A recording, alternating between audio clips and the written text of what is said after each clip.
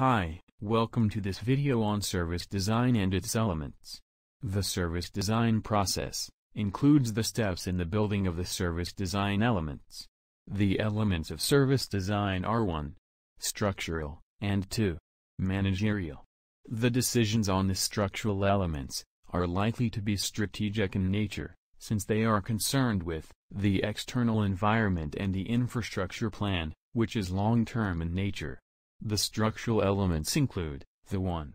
Delivery system, 2. Location, 3. Facility design, and 4. Capacity planning.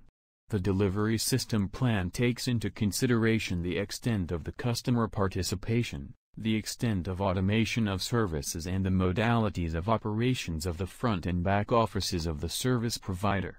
The decisions on locating the services take into account the site characteristics, the demographics of the consumers, and the mission and objectives of service delivery. While designing the facility, decisions relating to the current size of the facility, with options for scalability, the layout, aesthetics, and ambience, are taken.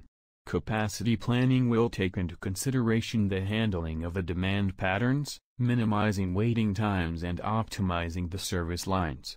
The managerial elements are likely to be dynamic in nature and may involve a bit of tactical decision-making. The managerial elements include 1. Service encounter, 2. Service quality, 3. Managing capacity and demand, and 4. Managing information.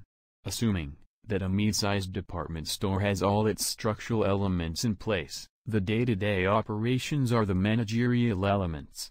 The service encounter is concerned with the point of contact between the service personnel and the consumer, and this experience would vary depending on both the consumer and the service personnel. Similarly, the nature of the perceived service quality would again depend on the consumer and the personnel. Hence, the managerial challenge would be to ensure consistency. The other elements include trying to balance the quantity in hand to the demand and to avoid both stockpiling and stockouts. Keeping the consumer updated on changes in services or schedules is another important managerial element. The 4 managerial elements would be well understood if we could also imagine that we are waiting to be allotted a table for dining at a popular restaurant.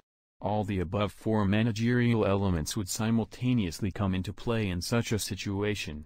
Hope we have had a fair understanding of the structural and the managerial elements of the design process. If you found this video useful, please feel free to like, share and subscribe. If you have any queries, please post them in the comments box and I shall try to respond. It's Giant signing off. Take care.